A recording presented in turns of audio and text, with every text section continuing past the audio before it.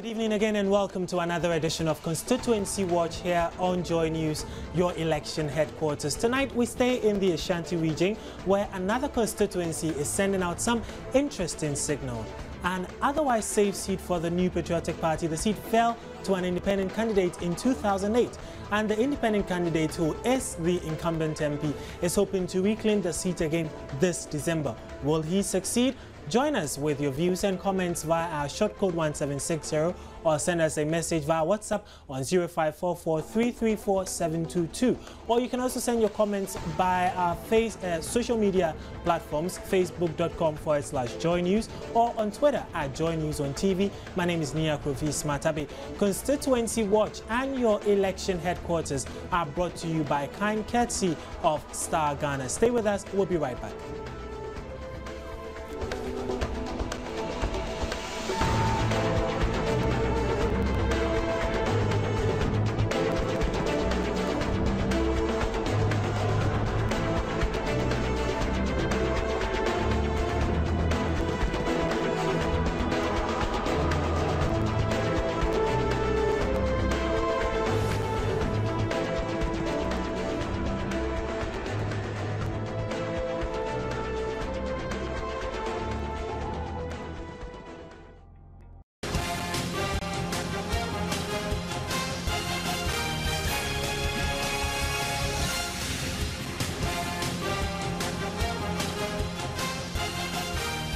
Your election headquarters on TV, radio, and online.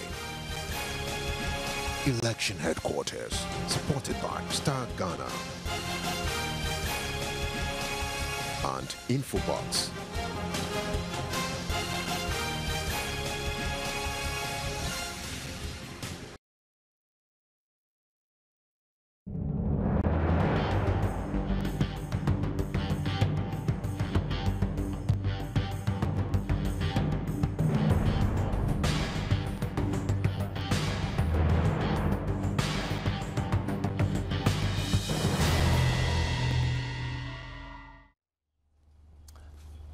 Welcome back to Constituency Watch here on Joy News, your election headquarters, with me, Nia Kofi Smatabe. The show is brought to you by the kindest sponsorship of Star Ghana. Well, tonight we're in the Busume Freho constituency, and we are joined already on the line by two of the aspirants for that constituency.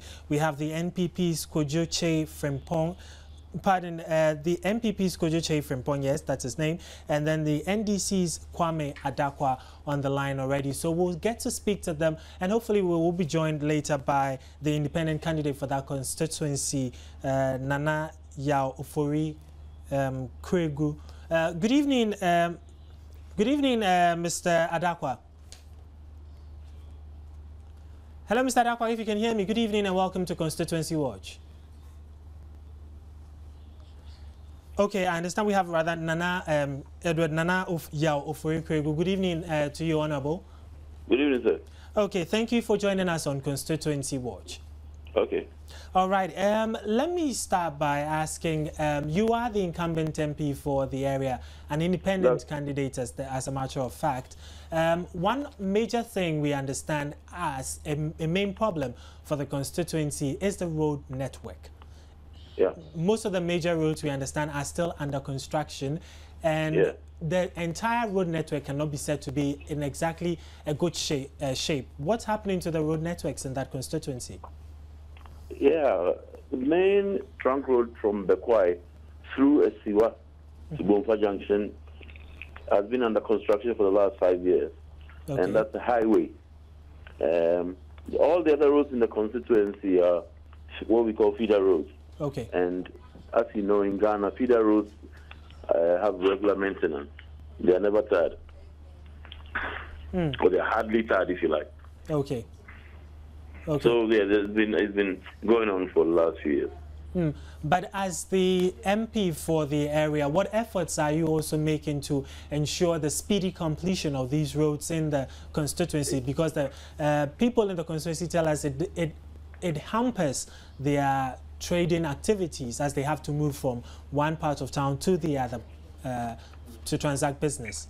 Yes, as I say, it was after I became MP, that the construction of the road from Bekwai to Siwa was started. I lobbied for that through the then Minister, Dr. Richard Anani. With regard to the feeder roads, yes, I've been going there periodically, and now we have our own villages, if you like, because the delegates, not all of them were allowed to vote. Some of them were disenfranchised at the end of the day, and that didn't help matters at all. I thought I'd been accepted into the MPP fold, so I would have been allowed to vote myself. But when we got there and I made an attempt to vote, I was quickly told I'm not an MPP member.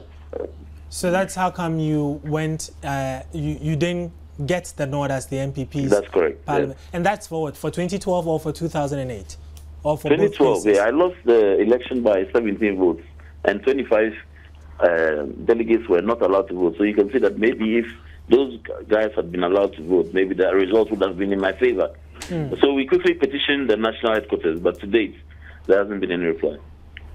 Okay, so going into a race where you also have the NPP's candidate, a party you belong to, also in that race, how does that make you feel? Because he tells us that he's going to get 85% of the votes in the constituency. Do you believe him? Well, that's why I'm asking you. Well, I contested with the same guy in 2008. Exactly. The same guy, yeah. So I think I have to work very hard to beat him again. Because in 2008, the margin was quite close. You had 46.96%. He had 41.43%. That's right. Yes. And obviously, you know, the dynamics have changed now because there are a lot more delegates than there used to be. So it's a totally new race. So I think we need to work very hard. Okay, let me come to you, Mr. Adakwa. In 2004, when you contested Nana Yao, you had 17.30%, whilst he had 81.90. That's quite a huge margin between the two of you. Yeah. What has changed? Because you're telling me that now you are winning. What has changed between 2004 and now? By that time, I was not popular as he was. Because NPP was popular in during that time. Okay. And now NDC is more popular. You see, 2004, they voted for NPP. 2008, they voted for independent, and now they are going to vote for NDC. So I'm sure I'm going to win. What makes you think that the tide is going to change? Because this seat, as far as the trend shows, is more aligned towards the NPP, and of course, of which Nana Yao is a member. Oh, Nana Yao was a member of NPP. Okay, was during 2004 and 2008. He was not a member, and he won by independent. And now he's defending. He's defending, the voting pattern is defending from MPP to independent, and he's coming to NDC. You see, and because of the Better Ghana agenda, the Senegal people are feeling.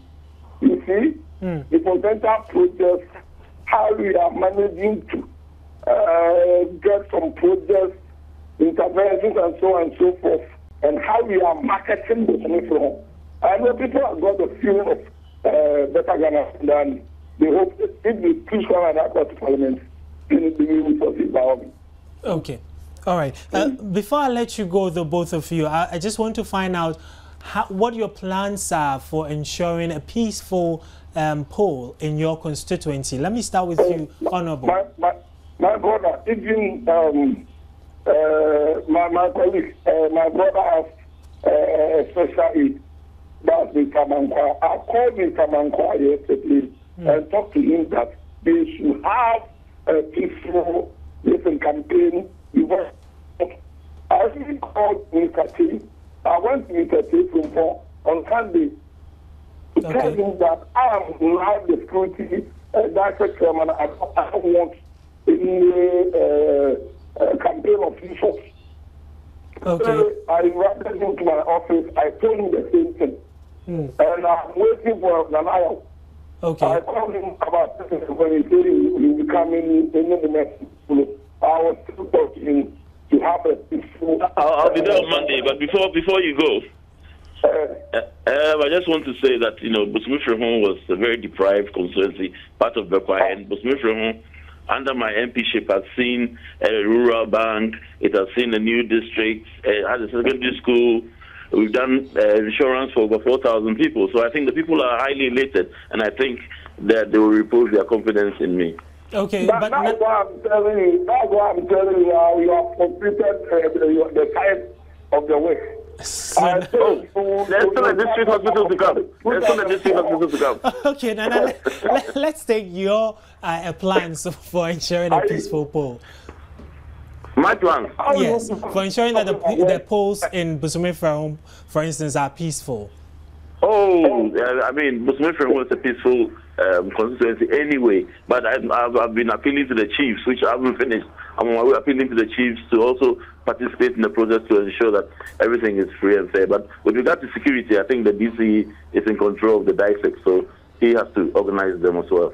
Okay, all right. I'll have to say a big thank you to both of you. You heard me speaking to Edward Nanaya of Kuregu.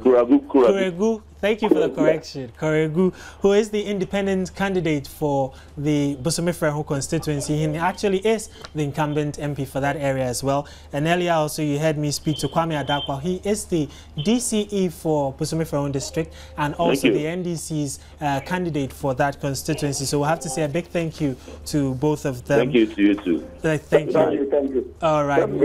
Now, the race is on The race is on for the seat, which is traditionally considered a safe seat for the New Patriotic Party. But the safety of that seat is now threatened as it stands now because an independent candidate has won the seat and he's bent on recapturing it. And as you heard me speak also, the district chief executive is in this race. Who emerges the ultimate leader of the Busumifrehon constituency? Well, we'll get to discuss that. Peter Ankoma of the Daily Dispatch is here with me in the studio. As always, good evening, Peter. Good evening to you, my brother. But first, let's watch a profile of the constituency. When we come back, we'll talk to Peter and hopefully we'll get to speak to the MPP's candidates as well for that constituency. This is Constituency Watch. The Busumifrehon district, with its capital at Asiwa, was one of the districts created by former President J. Kufuor and inaugurated on February 29, 2008. 80% of the population is made up of farmers, with the remaining 20% engaged in other professions. The constituency has seen major growth in the area of infrastructural development, such as the construction of school blocks, connection of some communities to the national electricity grid, and the sinking of boreholes, among others. This structure, which is still under construction, when completed, will accommodate the Busumifrehon District Assembly. But in spite of the gains made in expanding infrastructure, roads in the constituency are still not in the best of shapes. Some of the major roads are still under construction. This, residents say, affects their daily activities as they travel from one community to the other to transact business. The constituency has also been an active bed for political activities, serving as a stronghold for the New Patriotic Party since 1996. The NPP's Gabriel Yao Amoa won the seat in 1996 with 9,431 votes. During the 2004 elections, Edward Nanayao Kuregu won the seat for the NPP with 16,209 votes, representing 81.9%, whilst the NDC's candidate Kwame Adakwa polled 3,420 votes, representing 17.3%. But the voting pattern in the constituency took a different turn in 2008 as the then incumbent Nanaya Kuregu lost the NPP's primaries to Kwejo Che Frimpong. He, however, contested the seat as an independent candidate and won with 9,140 votes, representing 47%. The NPP's candidate, Kwejo Che Frimpong, thus settled for 8,064 votes, or 41.4%, with the NDC's Isiedu Anthony Kennedy managing 2,189 votes, or 11.2%. Edward Nanaya Kuregu is still in the race for the 2012 polls. This time again, he comes up as an independent candidate after he failed for a second consecutive time to get the MPP's nod to be its parliamentary candidate. He will be facing Kwejo Che Frimpong for the second time at the polls. So, will the constituents go for an independent candidate again? The NDC and NPP aspirants do not think so. The NDC's candidate, Kwame Adakwa, says he will be the toast of the voters as they no longer vote along party lines but on issues of development. You know, we were voting on this party line. But as of now, everybody knows the best way to live is to live in an environment which is developed. And how massive we are taking the developmental projects shows that everything is going to change. You know, at first we were saying but as of now, people don't want to say because they know we have developed so many communities that they can even venture to talk about So it's likely we have a brighter chance. He says he will be campaigning on the Better Ghana agenda and is also promising to market the constituency. I know at least every community in the district have got something from the Better Ghana agenda.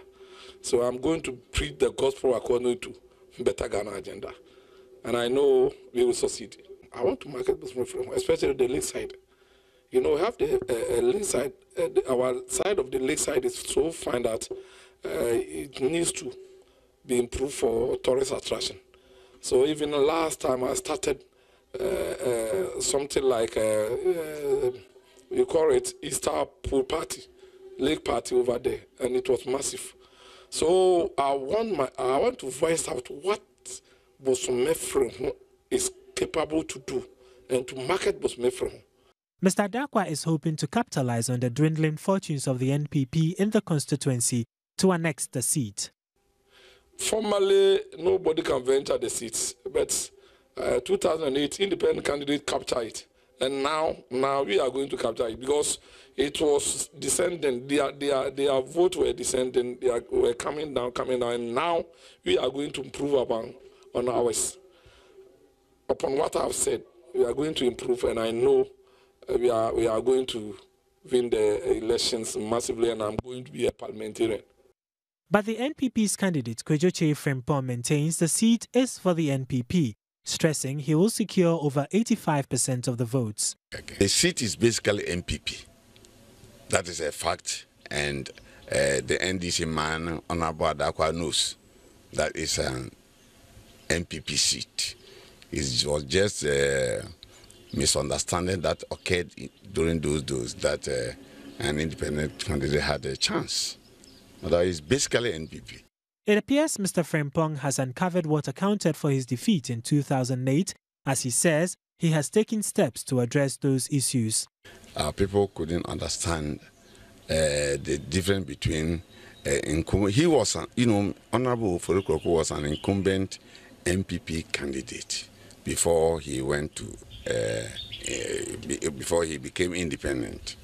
Now, they thought NPP and independent candidate were the same. As he told them, he was just going to win and then join the NPP. In fact, the people were confused. They didn't know the difference between an independent candidate and a party candidate. They were misinformed. So now we've put in a lot of education. People are now aware when they are going to vote, who to vote for and who not to, or who to vote out. Mr. Che Frempong says his focus will be on the rural communities. And NPP party, they are much concerned about the rural folk. And I think it will fit into our own agenda. For now, it remains to be seen if the Bosomefrem constituency seat will fall back to the NPP or will be taken up again by an independent candidate. Okay, so that's the profile of the Bosomefrem constituency for you. Now let's come to the studio and let's touch base with Peter, who is here. Peter, you had the NDC's candidate and the independent candidate for the constituency. Sure. What do you make of, okay, first, the discussion we had with them, both of them thinking or are sure they are winning. The NPP candidate also telling us in the profile that he's sure of 85% of the votes. Well, it's interesting listening to them. But before I come to that, let's refresh our minds about the the fact that this particular constituency, you know, we are saying is safe. Yeah. You remember yesterday we talked about out of 230 constituencies, about 180 are safe seats. Yeah. And now it's been increased to 275, so we are not too sure of how the actual figure.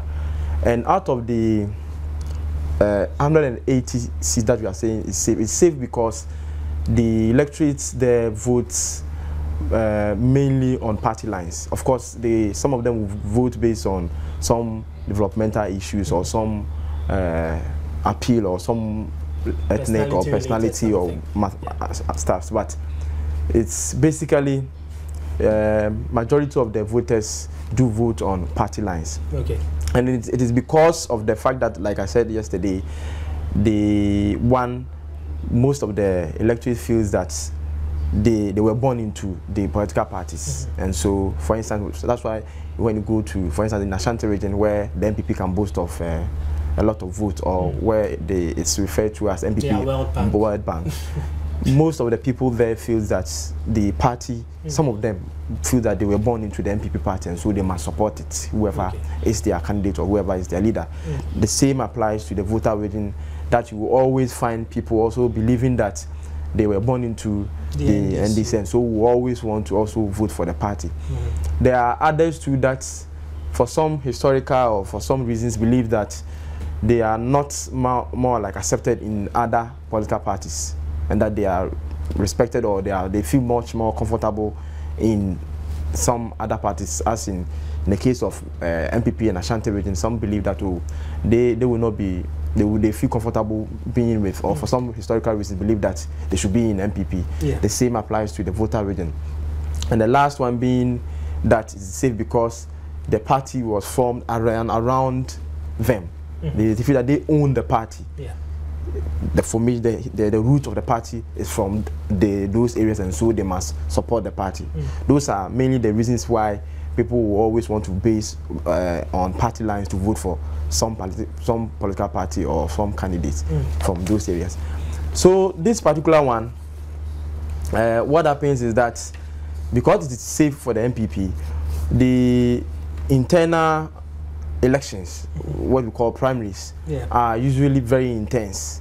Very intense, that when leadership is not able to resolve the aftermath of the elections, the differences and conflicts, the tendency is that those who feels aggrieved will just decide to contest as an independent candidate. And by so doing, and I remember telling you yesterday, by so doing, those candidates, those independent candidates, must be able to convince the core supporters of the party that they are coming out from, that yes, they've been given a raw deal, yes, they've been treated fairly, indeed there were some sort of unfairness in the elections, and by so doing, some of them feels like, oh, let's teach the party some lesson for treating you unfairly, or for some reason let's also support you for fighting a good cause. Okay. So can we then say that was what worked in the favor? That worked for the Nana Kweku. Nana Kweku in 2008 elections. Okay. And this time around, per our work and signals we are getting, it looks like he's not going to be lucky this time, because, for instance, like he himself said, that at the recently organized primaries, he was told not to be given a chance to vote because they said he wasn't a member of the party. But the point is that if they regarded you not to be a member of the party, why then did they allow you to contest? And you also allowed yourself to be taken, should I say, in quote, for granted, by saying that, oh, okay, even though they are saying that I'm not a member of the party, and for that matter they will not allow me to vote, you still went ahead and contested and lost. You see, the signal we are getting is that the counter argument against this very point he raised this evening, for instance, is that he's just being a bad loser. He lost the other time, and because, you know, he didn't get it the second time, he tasted power, and so he's just trying to find reasons to also go again as an independent candidate. So some of these things might work against him this time around. Okay. But like we said, let me give you some. In 1996, for instance, the MPP won the constituency. with a margin of victory of 16,209. That is 80.7%. Yeah. The NDC candidate, who is Mr. Kwame Adakwa, in 1996. No, 96 candidate was Owusupra Abebio. Yeah. You know, he was the 1992 member of parliament. You know, 1992 the NPP boycotted the elections, exactly. and so he contested in 1996 and lost to Mr. Gabriel Amwa of the NPP, with a margin of victory of 2,541, and it was because of some incumbency advantage that the NDC candidates got, and of course because of the Great Alliance, the CPP candidate NPP alliance, the CPP contested, and so the candidate also sort of got some votes from the constituency. In the presidential, of course, the MPP won with a margin of victory of 2,810.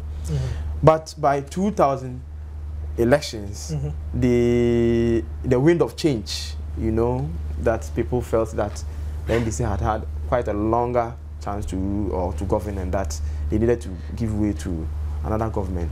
That sort of also worked against the party the more, and so Mr. Gabriel Amwa and the MPP in the parliamentary elections again, he still won the seats with a margin of victory of 5,862. Realize that the margin of victory has been increasing. The NDC candidate then, 2000 elections, Mr. Kweku Ajiman, polled 4,872 votes. In the presidential, of course, again, the MPP won the constituency in 2000 with a margin of victory of 7,301. But by 2004 elections, this time Mr. Edward Nanaya Ofori-Kuragu came in and won the seat for the MPP. Of course, the issue of continuity, you know, in 2004, there was this positive change chapter 2. And that sort of also helped the MPP. And of course, in 2004, there was a high voter turnout. When you check in 2000, it was 91.6. 91.6, yes. But it dropped to 79 point something. 84 in 2008. And so, because it's a safe seat for the MPP, the more the people come out to vote, the more the higher. Sure. And so, if you check the votes that the MPP and their candidates got in 2004, Nana Ofori-Kuragu polled 16,209. As against the NDC and the candidate, Mr. Kwame Adakwa, 3,420. The margin of victory this time was 12,789. The MPP, of course, was united then. In the presidential elections, again, the MPP and former President Kufuor won the constituency. He polled 16,209, the same as what the parliamentary candidate got. And the NDC and the late President James lost 320 votes. The margin of victory again was still 12,889. But by 2008, the MPP contested the constituency with a divided front. And there was also a reduced sort of turnout. Like you rightly said, 79.84. And by that time, Nanaya had also gone independent now. Independent. So all those things worked against the party.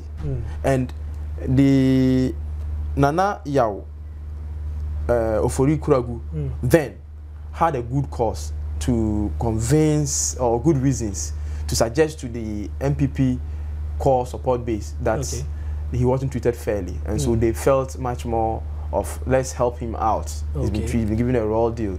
So, and again, the Alan Nana sort of faction. Of course, in all political parties, you will find some factions within, or even in some small organization, you will find some factions, one trying to believe that this faction should go, one also trying to push the other faction. And so those divisions, quite clearly, is not strange in political party formation organization. But in 2008, MPP and their leadership couldn't manage that sort of factionalism, or should I say division, well. And so that also worked against them. In fact, it was based on all those reasons that made that huge loss of votes, almost 200,000 votes, in terms of the votes that they lost in the presidential elections in 2008 election. You know, I told you the issue about apathy, that when you are not able to resolve internal wranglings and your supporters feel like they've not been treated fairly, two things do happen. One, they may decide not to even turn out to vote at all because they think that someone else would definitely vote for you, and since it's your safe seat, that's it. Just take your part. If you are in charge, just go ahead and do whatever you want. So they will not turn out to vote. Okay. Forgetting that if they don't turn out to vote, that is a minus in the presidential side. Remember, in the presidential elections, the constituency is just one. And so if your core supporters do not turn out to vote, that of course will work against the presidential. Okay.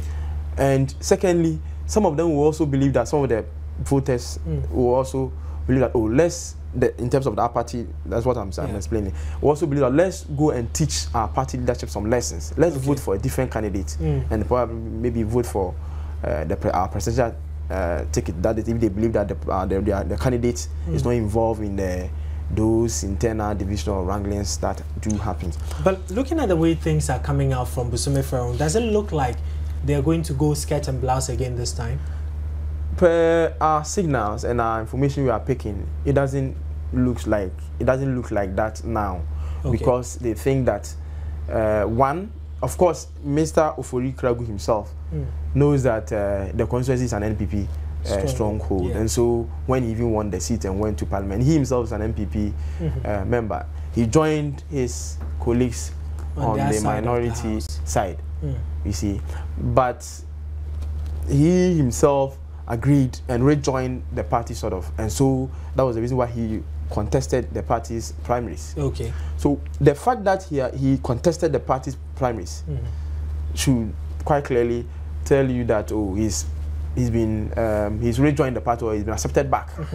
But if, like what he's saying is true, that he was prevented from voting because and 25 others, and 25 others, because they claim he wasn't a member of the party and he didn't raise an issue or about it and allowed it to happen, the core supporters believe that this time we are going with the party because the reasons he's giving out in terms of the reasons he's citing to convince them are not that strong enough to sway them to his side. Okay. But will issues of development also matter? Because from the profile we watched, it looked like the constituency is pretty much well developed. Yes, you see, in most of the safe seats, what happens is that because the members of parliament believe that the people will always vote for them, only few people do well in terms of facilitating or lobbying developmental projects for the constituents. But in this case, and of course, development or issues do work out in some of these constituencies. But in terms of percentage, as in number of people who vote based on developmental issues, are just small to determine who wins the seat or constituency at the end of the day. Because I was trying to understand how it so happened that this, in spite of all the developments that Nanaya Akwegu has managed to bring about, his popularity or your work in the area, he doesn't seem to be in the lead. Because you know, usually this is what the electorates will be looking out for. So once they have an MP who has been able to develop, then ideally it looked like that person definitely would get another chance again to come back. Yeah, it's purely because of the issue of safe seats, or the matter of people voting on party lines. That's because they believe that they sort of own the party, or they are part of the party's formation. They owe their allegiance first to the party, and not to individuals.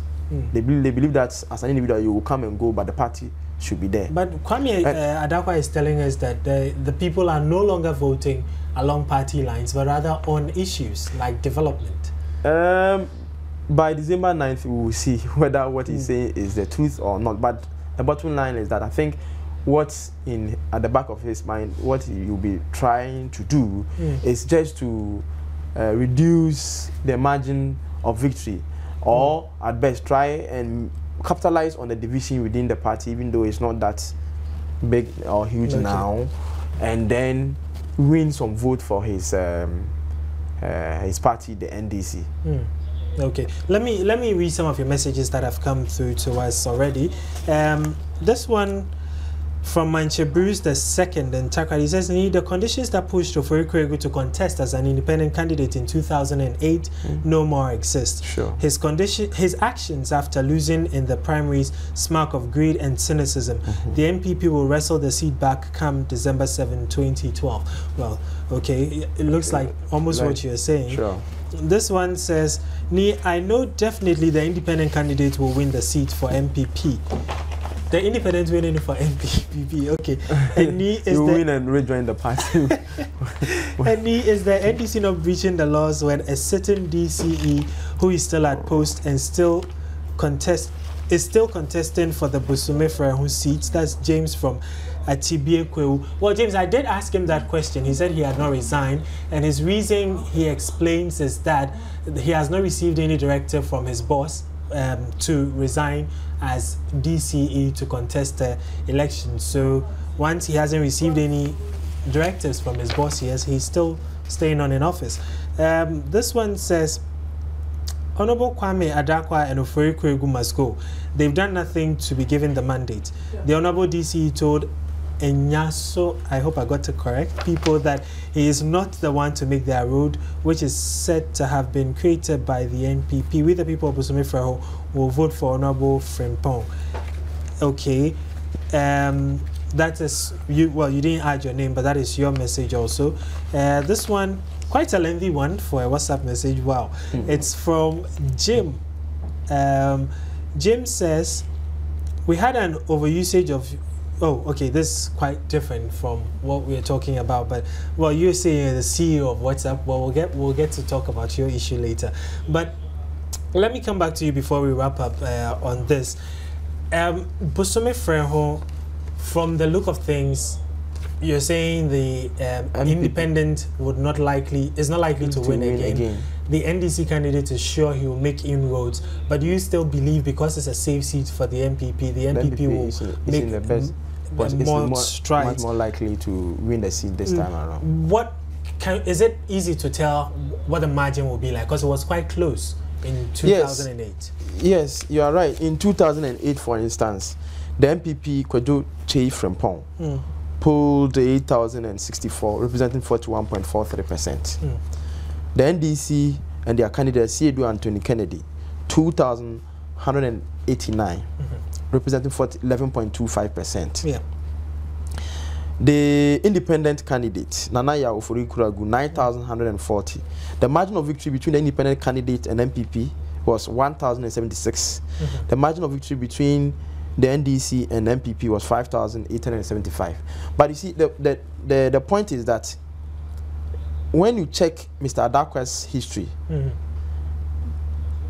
you will find out that he's sort of a bit popular than his party in the constituency. He actually admitted that. Sure. That he wasn't popular then in 2004, sure. but he now is. And even over time, because even in 2004, he did well than his party in NDC. He pulled, he got 70%, and the party 16%. He pulled 3,420 as against 3,320. And now he's been made the district chief executive. Yeah. He's helped some people within the constituency, and so there are much more people who want to sort of pay him back by voting for him. Okay. And just okay. Let me give you 30 seconds. We believe that all those things are just not enough to win the seat for the NDC. At best, he can just try and just get increase the margin of victory, or get more vote for President Mahama. Okay. In the case of the presidential elections. All right. So this last message from Papaya says, with or without developing our constituency, we will still vote for NPP and Nanado.